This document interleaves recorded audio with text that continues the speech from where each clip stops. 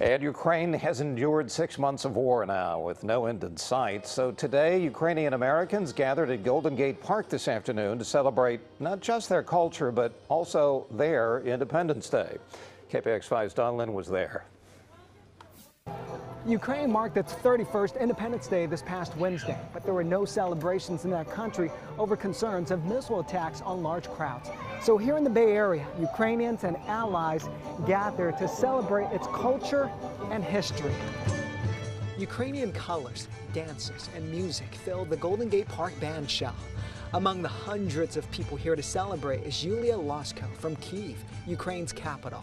To learn new techniques and come back to Ukraine just because we need doctors. Yulia just came to the U.S. and started her medical residency at Stanford University. We'll be back to Ukraine to start treating people with all these new methods that are already available here, but unfortunately not available in Ukraine right now. She feels grateful and proud to celebrate their biggest holiday, Independence Day, thousands of miles away from home.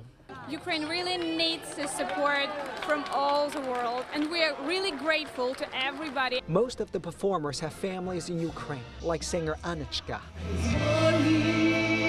She says it's important that supporters overseas help them preserve their culture as they fight for their existence. Russia doesn't want even Ukrainian exist. So we have to raise our voices. We have to talk about the people's freedom. We are celebrating for them here to express our solidarity with them. While this is the 23rd year the Ukrainian American Coordinating Council has partnered with the Golden Gate Park Band to organize the free concert, this year's celebration takes on a new meaning.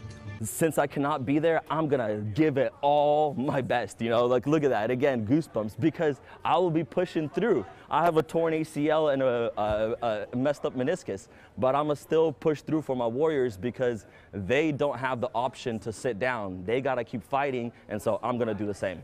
They say the fact that they can't celebrate Independence Day in their own country speaks to how fragile freedom can be.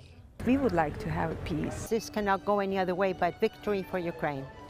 In San Francisco, Slava Ukraini! I'm Don Lynn, KPIX 5.